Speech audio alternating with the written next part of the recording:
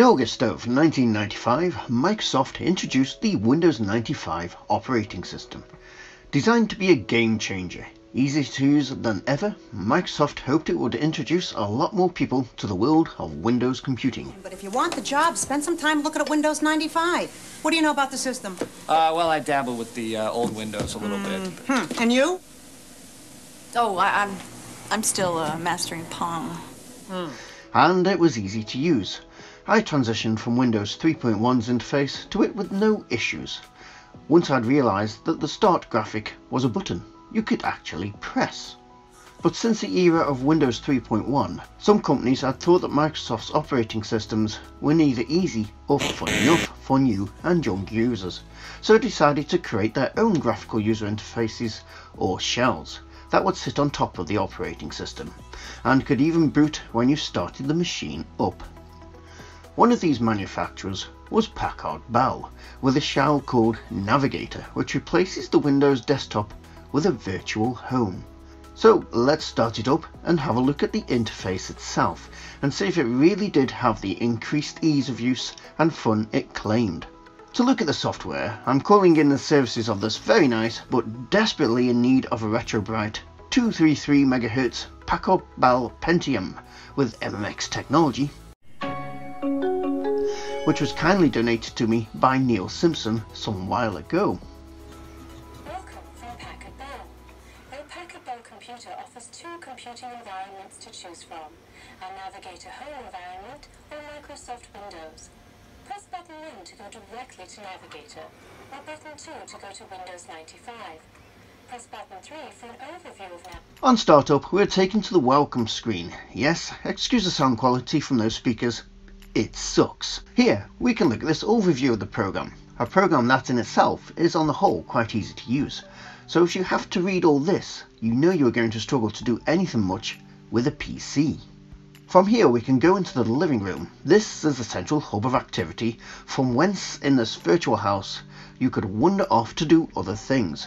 But first, let's make ourselves cozy and have a look around our living room. As we curiously drift our mouse, a little information box at the bottom left tells us about the option. It's not obvious at first what you can interact with here. Starting at the top left are the security options, but as I don't have the password, I can't change anything here. Next along is the preferences or environment settings, and this gives you a few basic controls, including allowing you to decide in which room the program starts, and seemingly also shows you the password, but this is not correct. Next along are buttons to allow you to control any running applications, one to drop back into Windows 95 and one to shut down or restart the computer. Once again, wandering around the room, our cursor comes upon the stairs. We are informed that this apparently leads to the workspace, so let's go up there. Once in the workspace, we can see an office-like environment with categorized drawers on the left, programs contained within drawers, and access to the files from a categorized filing system on the right. In the Hobbies drawers, we find this computer is installed with Floor Plan plus 3D. This is one for another video.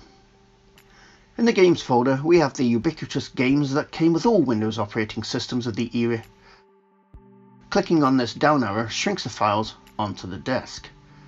You also have a direct link to the floppy drive and a timekeeper program, which lets you know how much of your life you've trained on each of your projects. Don't like the look of the environment? Want something more professional looking? Well, how about a 2D version, whose functionality is identical. I must say, I do like the look of this one. Oh, Microsoft money. I used to use this exact one. Came with my Packard Bell at the time too. This brings back memories. Ooh. Right, need to hunt for how to get back out to the living room, and here we are. Okay, next let's look at the info room. In here we find tutorials on electronic versions of the instruction manuals. Using your mouse tutorial looks interesting, showing that back then people had to learn what we now take for granted. But unfortunately, you need the CD, which I don't have. Over here are the manuals, just simple hyperlinked text documents, no PDFs here. We will not hang around. Time to hunt for the way out of this room. A simple button would have been better. Okay, next over to the left we have Kid Space. Guess what demographic this is aimed at? Hello and welcome to Kid Space.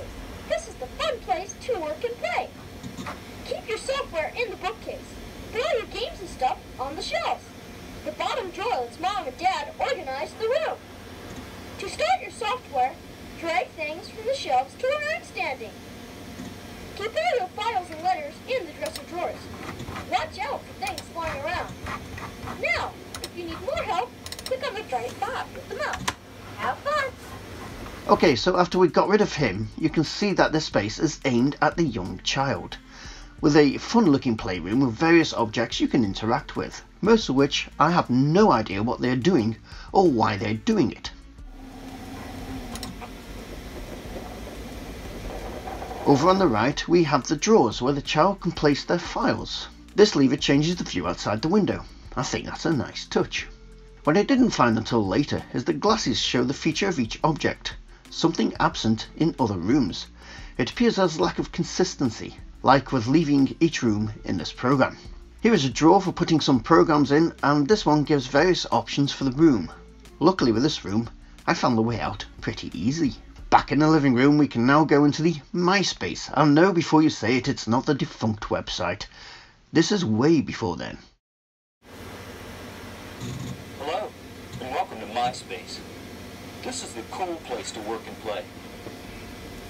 Keep your software in the bookcase. Put all your games and stuff on the shelves. To start your software, drag things from the shelves to where I'm standing. Keep all your files and letters in the dresser drawers. Now if you need more help, click on the striped box with the mouse. So what are you waiting for? Start exploring and have fun! As you can quickly see, this room has been themed for slightly older children, with the same basic functionality of categorized drawers to put files in and shelves to put programs on of your choice. You have a menu that allows you to control other various aspects and a few items to interact with. I have no idea what this blind is about. Would be far better if it had some purpose, but hey. Time to hunt for the exit again. Ah, there it is this time. Back in the living room, and over here you can gain access to what would have been for me at the time the best part of the whole program, which is an external program called the Audio Station, your one-stop Packard Bell shop for all things musical, with the great design of a stackable hi-fi. Oh, how I love this. Wish modern audio programs were like this. You can play waves,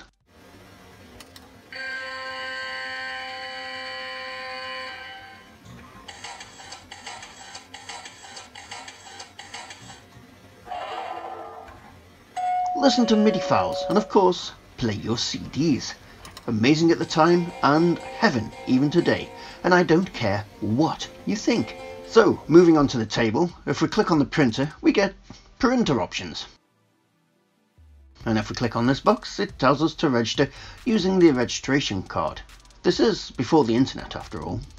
Last but not least, this bookcase contains all the main software applications on your system, categorized for productivity, reference and culture, hobbies, and oh, there's that floor plan plus 3D again. That's getting my geek juices running. And yes, exiting a program leaves your screen white for a worrying amount of time. Come on. You also have Kids World, games and tools. Okay, time to leave the software library. Just checking nothing hidden? Nope. Well, okay, that's your tour of the quirkiness of Packard Bell's Navigator. A little bit of PC operating system history. It has its charms, presents some inconsistencies such as how to leave rooms, but I suppose you get used to that quickly. Would have been nice if you could customize the rooms more, but I suppose memory was more of a premium back then, and with this sitting on top of Windows, then opening a game, it may have presented a bit of a performance challenge. In the end, once the novelty had worn off, I suppose most people would have gone to Windows, which in the end became such a part of our culture from a young age that the software outlived its usefulness. Time to put it back into history. Well, if you've enjoyed the video, then please like it. You can join us on our Facebook and Twitter groups, and if you support the channel, you can do through Patreon. It just remains for me to say thank you very much for watching. You need to quit being being dirty. You're a dirty boy.